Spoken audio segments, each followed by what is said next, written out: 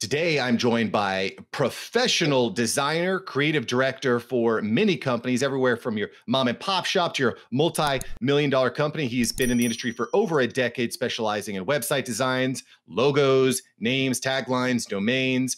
This is the man you want if you want to create a name and design that pop. I'm joined by co-founder of Sparrow Websites, Mr. Justin Rule. Welcome to the show.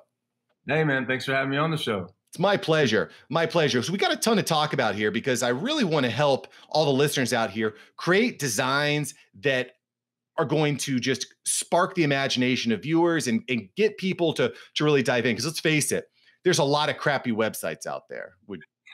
Really? Where have you been looking? There's a lot of great places out there, like WordPress, Bluehost, Wix, Shopify. It's easier than ever to create a website. Yeah.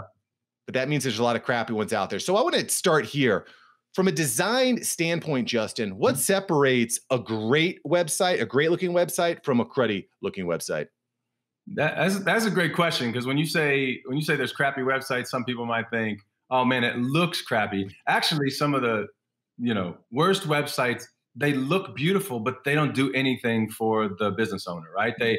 They look amazing. They have a cool video background, and you love it. Your secretary loves it. Your staff loves it. But the person that lands on your website's like, what am I supposed to do? So to answer that, I feel like what separates, not great from great is probably more in the eyes of your customer than in your own perspective. So basically, if it's not producing leads or producing good conversations, and you're getting these calls, hey, I went to the website to find that thing you said, but I can't find it.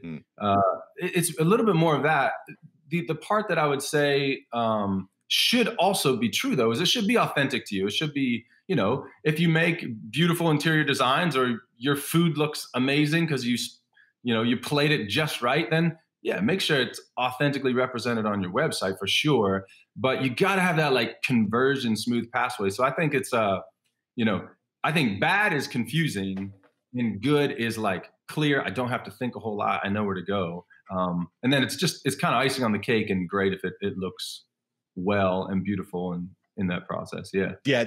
I could not agree with you more on clarity. Clarity is so important. And I've kind of gone back and retooled my website several times. I think one of the mistakes that people make when it comes to their main landing page is they've got too many buttons that do different things.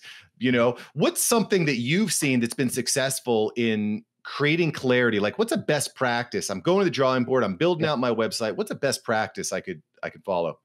No, that's great. I mean, it's a great question because it really depends. You have to, number one, know or have a great either data set or hunch of who's coming to your website and what they're looking for.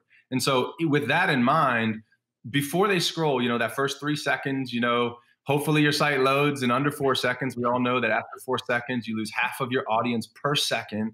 So keep that in mind if you're a business owner. Google will tell you that if you just run a free audit on your website with Lighthouse. I mean, some of this stuff is easily accessible to us. We just don't think through it. But number one, you've got those 3 seconds. And so best practice is have one single next step there. When we take over websites and we look to optimize conversion, two things we do right off the bat. We take away sliders, and that, because what happens on a slider is you start to read something and the image changes, and you're like, squirrel. Yeah. Wait, what is that? Oh, I should look at that. So number one, just take away the slider, have a single image in the background. But number two, give me one next step. Sometimes you can get away with 2. It's like, hey, more about our team, or look at our guarantee. But really, you just want one thing. You don't want 3 buttons along the top of your header and then 2 in that main hero image. And now you're asking me 5 questions at once. I don't even know what you want me to do. So get one single thing there, and don't ask for marriage before you've even start to date them. That's like our joke of it's like, hey, want to sign a contract now? Hey, want to buy this thing? Hey, want to donate to my nonprofit? Honestly, take that out of the top of your website. They don't even know enough to know whether they want that or not. So stop asking for marriage before you've even told them something about yourself. So I love this. Load times, sliders, don't get married on the first date. These are all really easy mistakes you can make, but really easy fixes you can make. Justin, love that. And of course, you can find out a ton more at sparrowwebsites.com, Justin's company. So Justin, I want to talk a little bit more about load times, because that's a really tricky thing, because you want your website to look beautiful and have these crisp, clear images. But if you're uploading, huge digital files, your website ain't going to load. How can we get what are some actual tips that we can use to make our websites load quickly? Yep. Let me give you a bunch of free candy, man, because a lot of stuff out there you can just do. So number one, Birme.net, BIRME.net is a free tool online that does two things. One, it will optimize your images, but you can also then title tag, like SEO title tag your images in that process. So load 40 images off your iPhone into Birme.net, tell it, hey, my business name, title, service title. And as it optimizes those images, it will actually put the title tag on it as well. So that's going to speed up your image and give you, a title tag and an SEO friendly, thing for Google to index. That's one free tool. Love it. Or you can put Imagify, which is a free tool. You can pay. There's a paid version, but there's a free version of Imagify, and it's a plugin. It's really robust. You can put on your website, and what that does is it will take an image that you load, and it will create a desktop version, a tablet version, a mobile version, a Retina version of that same image, which is brilliant, because then, depending what device you're loading, it loads the correct image. And you'll see a lot of load time is affected by that image, that JavaScript load. So if you can optimize those images and size, that is the single easiest way to increase load time. And, video, putting direct like MP4 link video or YouTube link background videos, you just want to weigh the pro and the con. Just don't, but you got to get your speed. Server speed obviously is a big issue there. Generally I'd say don't be on a shared server. And I won't name drop anyone, but there's a lot of cheap shared servers out there. Spend a few extra bucks and get like a cloud-based dedicated server, so that your load time is going to be wicked fast. Love that. Love that. What's a cloud-based server that you're a big fan of?